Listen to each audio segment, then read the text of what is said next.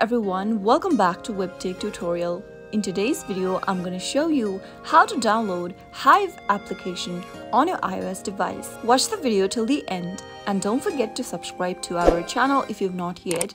Press the notification bell so that you'll never miss another upcoming upload from us. To download Hive application on your iOS device, first make sure that your device is connected to a stable internet. Once it is, go and tap open your App Store. In the search box, type in Hive and tap the search button. Once you find the application that looks like this, tap on the Get button to download the application. Now wait until the application downloads onto your smartphone and you'll be able to use the app right away. With Hive, you can control your home's devices and appliances from your smartphone or your computer.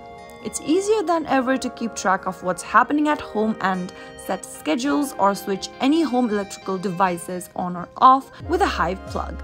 Once the application is downloaded, tap on Open to open the app. And that is how you can easily download Hive application on your mobile device. I hope the tutorial was helpful to you. If it was, go ahead and give us a thumbs up. I'll soon be back with more videos like this. Thank you for watching.